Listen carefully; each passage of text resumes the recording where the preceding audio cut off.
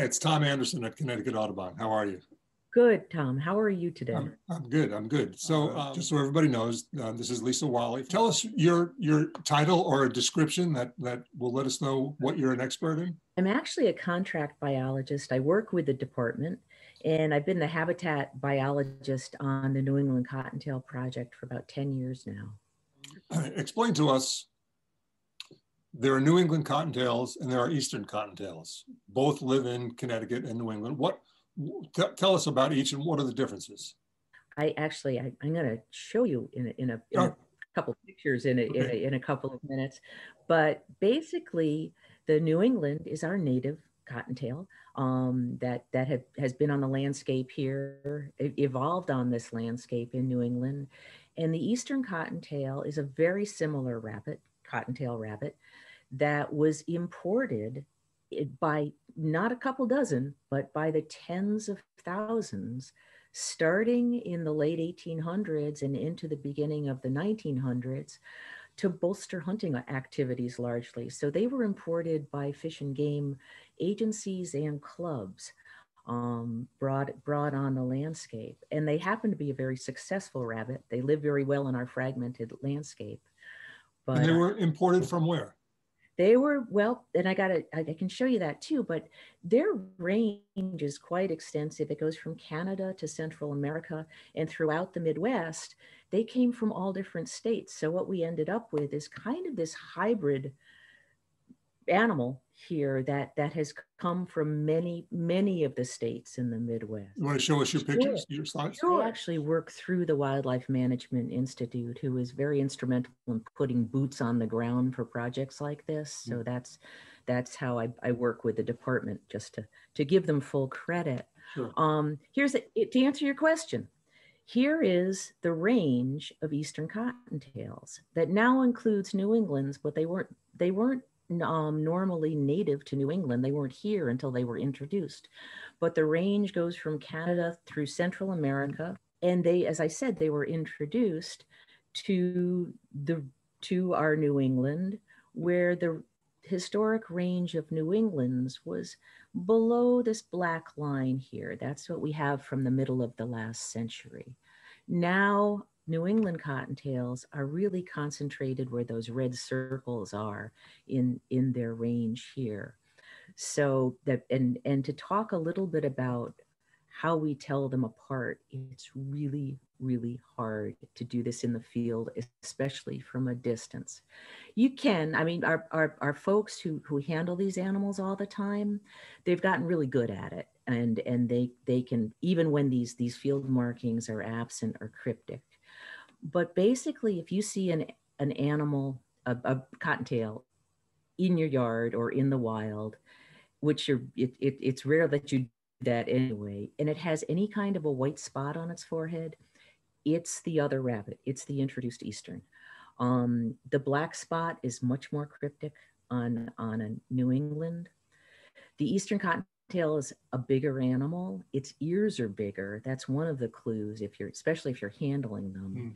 And its eyes are bigger, and it's generally a bigger animal. But basically, the way that we still take tissue samples. For instance, if we're trapping animals that go to the zoo breeding program, we still take a tissue sample to confirm their genetics, that they are in fact full-bred New Englands. We don't want to be breeding Easterns.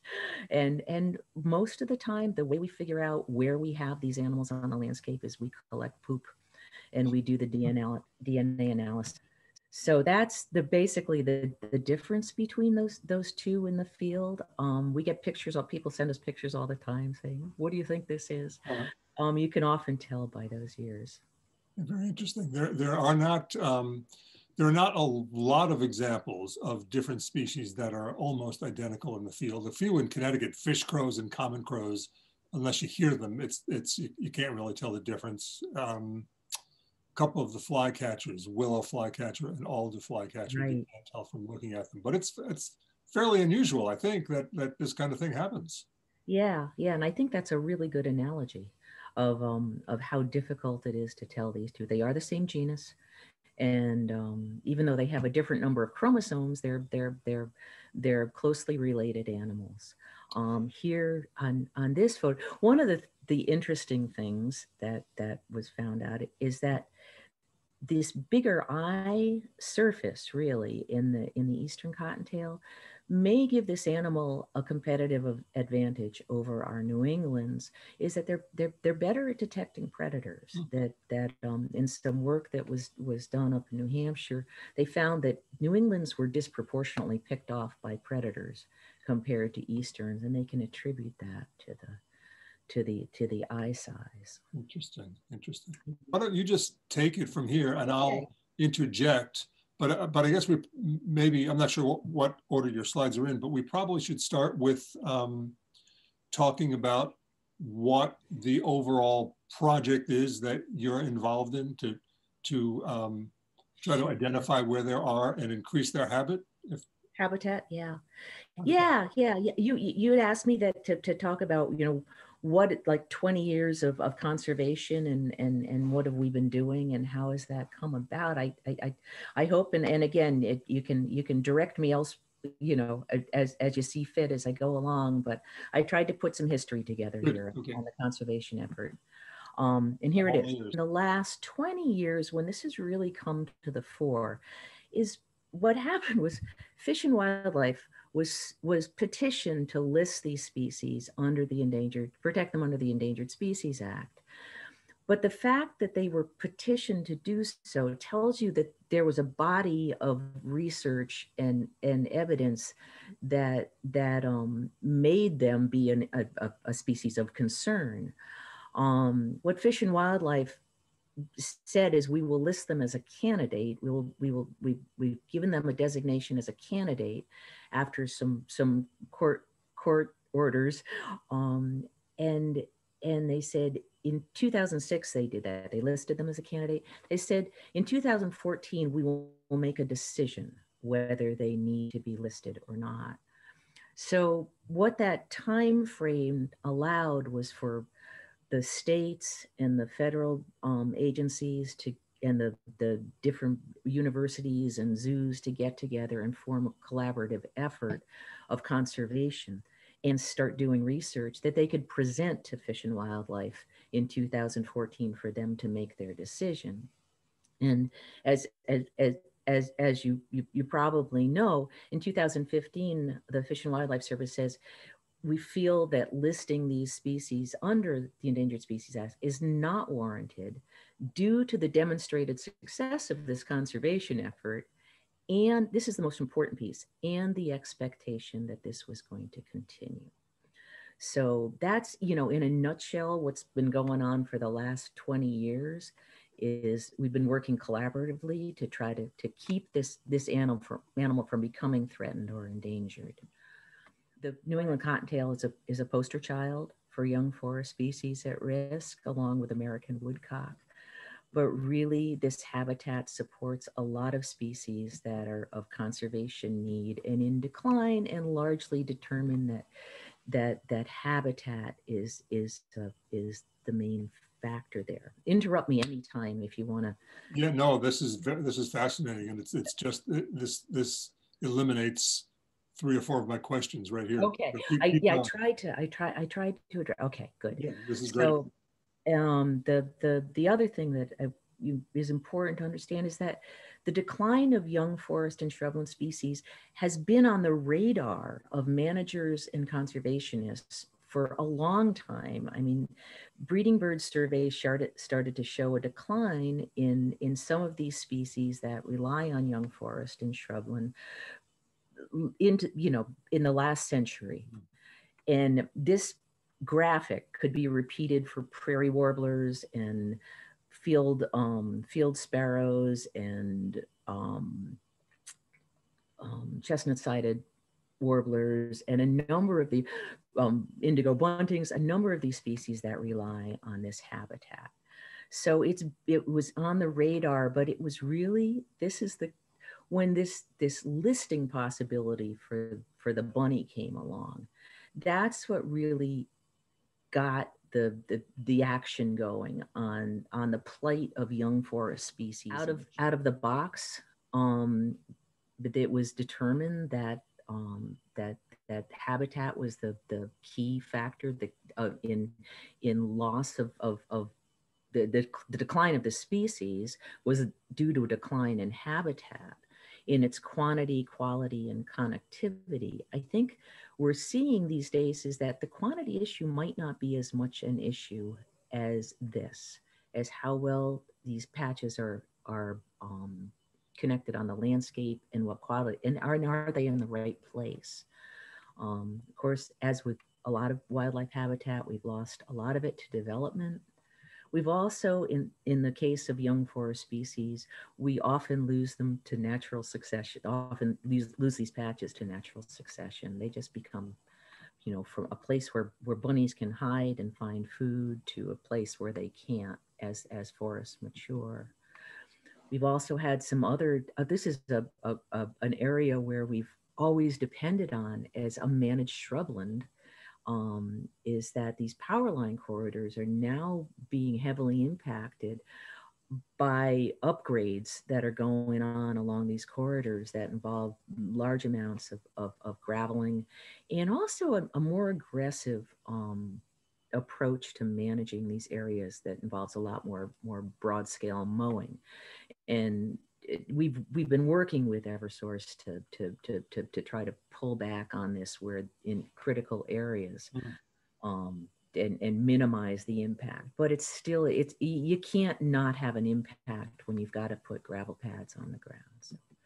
And the reason why we came to Audubon to ask them to do a project, Connecticut Audubon and other agencies, is that New England Cottontails can't live under a rose bush in your backyard. They need these large patches of habitat for a viable local population.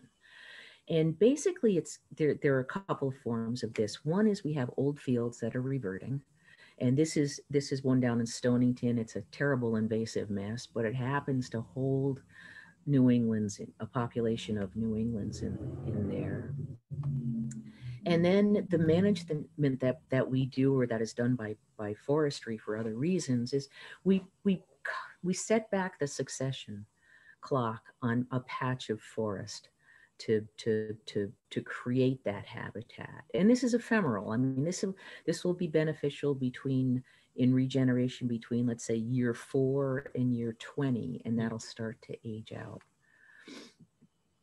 And just to highlight that, this is since the middle of the last century, we've not lost, we are still a heavily forested state, which we're fortunate to be, even though we're very populous.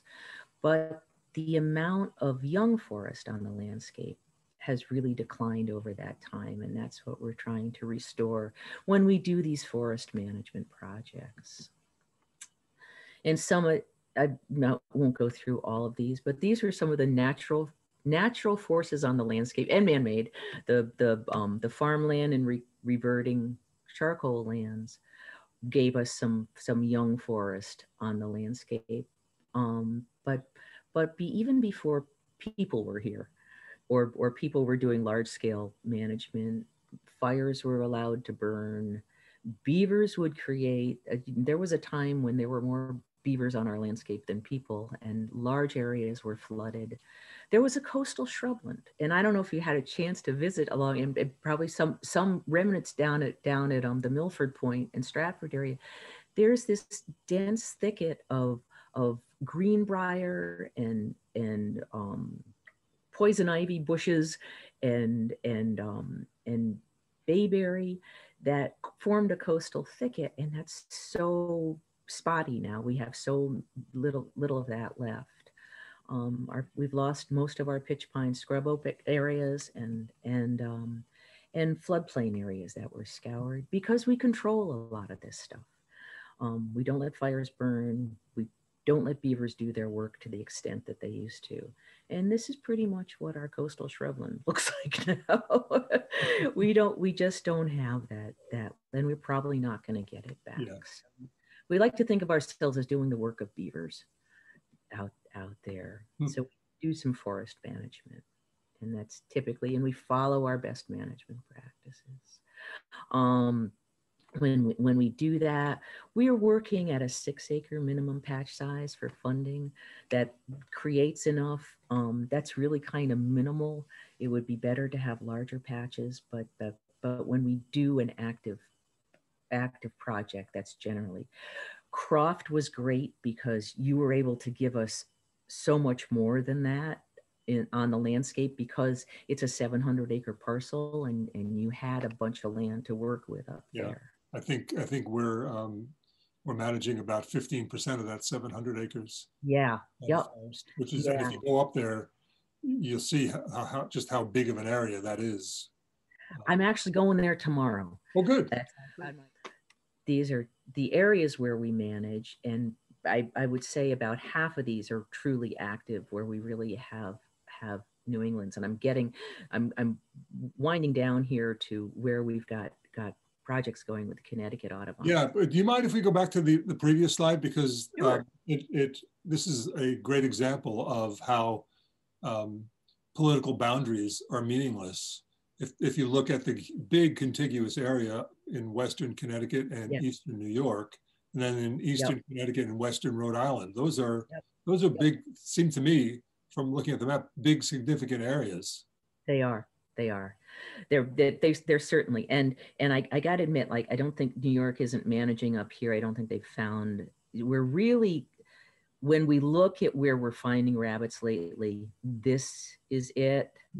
I've got kind of a stark map. Our Eastern Connecticut and Rhode Island is a sadder story. Rhode Island, for a long time, till they started reintroducing New England's in the last few years, they had lost their New England population like 5 years ago, and we're starting to see that kind of creep into Eastern Connecticut, where we had populations that were, or areas that were co-occupied, we call them, where we had both Easterns and New Englands, that the New Englands get kind of wedged out over time. So this is a concern. Rhode Island has begun reintroducing to certain areas where they feel that they can get them reestablished. But that was a pretty rude awakening to have them disappear. So again, this is an older slide of where those original focused areas were established. But yes, you're right. The boundaries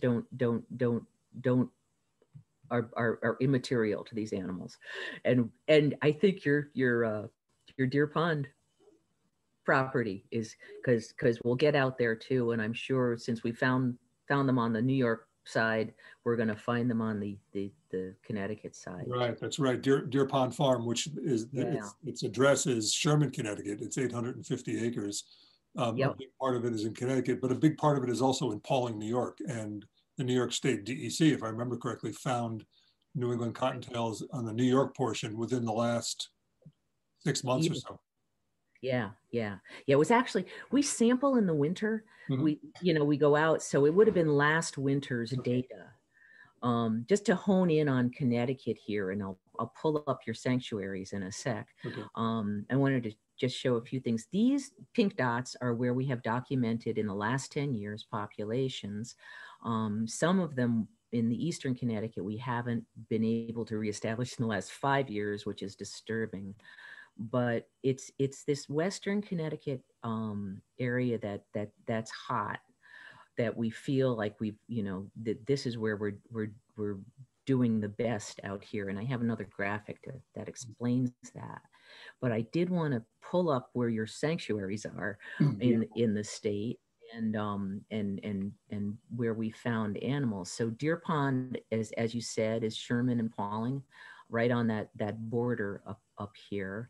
And I can pull up the aerial in a sec too. The Croft Preserve in Goshen, where we do seem to have a viable population in a couple of our state land wildlife management areas, as well as Croft.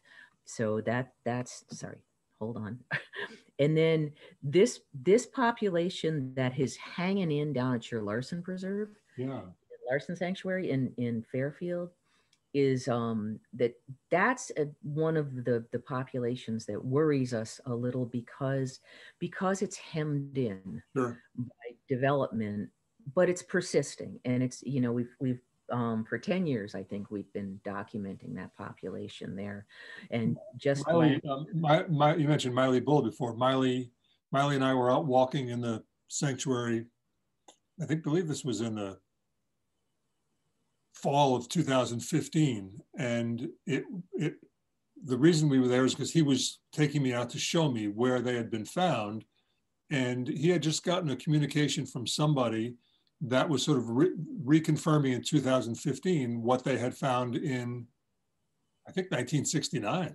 Yeah. That's what, if I remember correctly. So that's I mean, in geologic time, that's nothing. But in the era of modern development, that's a fairly long time. It is. Yeah, and what we've looked at, you've got another sanctuary down there, not far. Bank South Farm. Yes, Bank South. And we did collect pellets down there too this last winter so we don't have the data back yet, but we're looking, and hopefully we'll find some other. We worry about these genetically isolated populations is that eventually they do it's like island biogeography. They just become extinct because they're inbred over time and don't compete well. So it would be nice to know that they're talking genetically with some other population that's local. Another one that's kind of a poster child for genetic isolation is down here at Bluff Point in Groton, Connecticut, on our state land. That's been and there's no influx. There's no genetic talking down there. You've got the railroad and I-95. Those are big barriers. Yes, big barriers. Yeah, and since the railroad is even more hardened lately with fencing and so it's even more difficult. So that population may not be with us for a long time. And you have the Cheney Preserve in Montville on the map there. I do, and it doesn't have any documented New Englands on it, but it's really close to some. So that's our hope for that one. And I just want to here are aerials of those preserves. So I didn't put down specifically where those bunnies were found at the Deer Pond Farm, but they're generally over in this area on the New York side of that preserve, which is enormous. I mean, isn't that like, this preserve is, I forgot how many acres it is. 850 acres. 850, yeah, just a wonderful acquisition. And so, but over in the Connecticut side, need to talk with your director out there to figure out what are good locations to go looking. But that's after Croft, that's the next one on the list to get out and sample on the Connecticut side of that. I'm trying to be gentle. This pink triangles are the documented New Englands on the Larsen Sanctuary. They're back in this nasty thickety area that's largely covered with multiflora, but they're persisting in there. The blue dots are Eastern Cottontails, so that's definitely a mixed population out there. On that Larsen aerial, for people, because Larsen is along with the Milford Point Coastal Center, our most popular sanctuary. The center and the parking lot on that area would be like underneath right below the A and the R in the word sanctuary. Yes, exactly. So you're walking to the back, and this backs up against big lawns. Yeah. On the other side here, and from here, even from this area, just want to point out is you can almost see there's very little understory, and it's not. I mean, this is a winter leaf off photo, but you can almost see that you're kind of looking at stems of trees, and there's not much going on in the understory. So we can kind of from aerial photographs look to see where we're likely to find animals on the landscape, but it's in this area that's darker colored. A lot of these invasives actually have green stems, and greenbrier does too, which makes an awesome habitat for these animals, but you can kind of see where it's rougher in the landscape there. And that's what they like.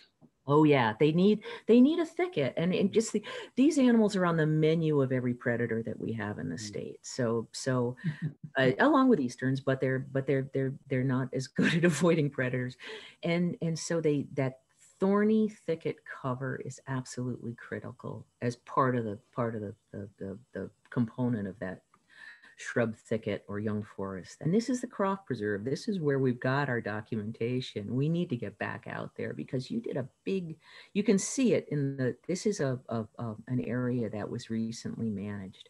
So I've got a long day ahead of me tomorrow to look through this area. This is the access that comes in from East Street North, and to move around in here and reestablish, and I'm confident I'm going to find them, because kind of across the street, less than a kilometer away, is we've got a documented population. So how long do they live? They, in the wild, couple years. So yeah, if they were there in 2012, if they were there in 2012 and they're there now, that means it's a breeding population. It's got to be. Got to be. Yeah. Those aren't that animal isn't alive anymore. Right. Yeah, that's for sure. Yeah. Maximum. Most don't make it through their first year. It's like I said, they're on the menu of everybody, sure. And predation is their number one cause of mortality. Yeah. So, and I just wanted to show you the Cheney Preserve over here. You can see that power line corridor in the aerial photograph. Mm-hmm. At the Cheney Preserve, and that's the pink again is where we've got them documented in 2014 anyway. Again, the blues, we looked here more recently and we only came up with easterns, and on the management area, again, that was done in a more traditional clearing area. We've only come up with easterns, but we are not giving up hope that they're going to show up. And these power line corridors are really the dispersal mechanism that we're looking at. Very interesting. Arterials. Yeah. So kudos to Connecticut Audubon for working with us on this project. We love to have the blue-winged warblers and the towhees and the indigo buntings come back as well. Absolutely. I won't go through all of this, but these were our goals.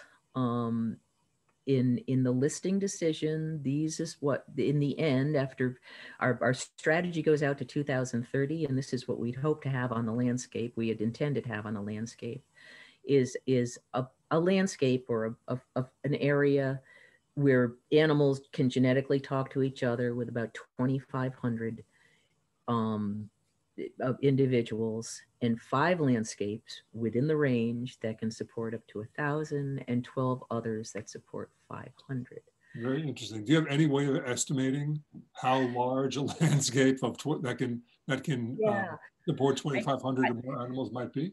Yeah, well, those are the things we've been learning about, really what densities are on the landscape with the studies that have been done on the individuals to really what we're looking at, and also the extent of where we find these animals. I think our Cape Cod population may be the one that hits this larger number here. I would say if you combine the Western Connecticut and New York populations, we would be there, depending. But then, what we're learning too is that these animals don't disperse as well and as far as we thought they did. So to have them talk to each other genetically is probably more of a challenge than we thought. So these are the things we're reevaluating now in a big way. Is can we realistically reach these goals? And just to demonstrate that, this is now that looking at focus areas in Connecticut, the gray areas, we've kind of written these off. And this, I know it's a real busy slide, but the diamonds, all those diamonds are Eastern Cottontails that you can see are ubiquitous throughout the state. Any place you've got habitat, you're most likely going to find Eastern Cottontails. And the circles are New England's of different they're different dates because that's why they're different colors. Mm-hmm. But I just wanted to show you that we don't think we've got New England's at all anymore here, or here these grayed out. What towns are they? I can't see on the map. Okay, Lebanon, Basra, Franklin. Okay.